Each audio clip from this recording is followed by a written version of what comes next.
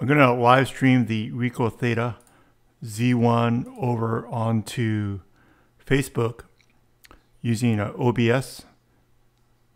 If you're interested in setting up OBS with the Z1 here, there's a separate tutorial that can show you how to set up this type of view with the camera.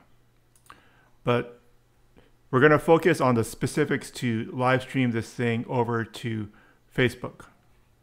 First, we need to use the Facebook Live. I have it right here, but if you don't have it, if you click on these three dots here, then go to live video right here on Facebook. So once you select the live video, you'll be presented with the Facebook Live producer here, and you can now set up your stream settings. So this is my webcam. It's not the Z1 yet. We're going to have to set up the stream using the stream key. So I've selected the stream key here. So there's this toggle which is not enabled by default, which is the toggle for 360 videos or a standard webcam. What we're going to want to do is grab the 360 video standard. There's different options here. Don't use cube map or 180. We're going to focus in on the 360 video standard equirectangular monoscopic. So once you toggle it, this is the default setting right here. Okay, so it's on. It's a new setting here. I didn't notice this one before. The Z1 can only stream mono from the USB cable if you're using the mics on the Z1. So unless you've got some additional kit going here, this won't actually make an impact.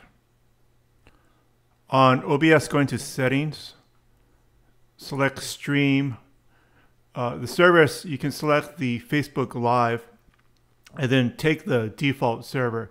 So next you're going to need the stream key here. Let's do that. The stream key is right here. I'm going to copy it. I'm going to paste it in. Apply. Click OK. Now I'm going to start the stream. So I press this little button here to start the stream. Once you start the stream, you can preview it here. And the thing is in 360. I'm kind of a challenge for bandwidth here. But then now you can go live right here. So now I've got a live event here that's in 360. And you can use it like a normal live event.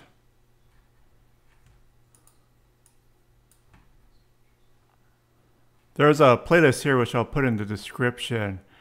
I just covered the specifics to Facebook in this video to make it a little quicker, but you probably need to set up the Z1 for streaming. So I recommend this video here, the camera setup. This would include the firmware upgrade. If you're going to stream from Windows and you want to set up OBS as the way to get the stream over to Facebook, you're going to need to watch this video as well too. It covers a driver for Windows 10 that you're going to need in order for OBS to detect the live stream properly from the Theta Z1. And then you're going to need to set up the encoder on the Z1 itself. To get it onto Facebook, it's very similar to getting it up on YouTube. It's almost the same thing. So you may want to watch this other video on how to stream to YouTube as well too. And then at that point, go to this video. If you want to use a mobile phone to stream it or the wireless streaming plugin, I think you can refer to these two videos. Although it does show how to stream to YouTube, the process is largely the same for Facebook. If you have any questions, drop a note in the comment section. If you are finding the video helpful, like the video and subscribe to the channel. That way we'll know what type of content to produce in the future. Have a great day.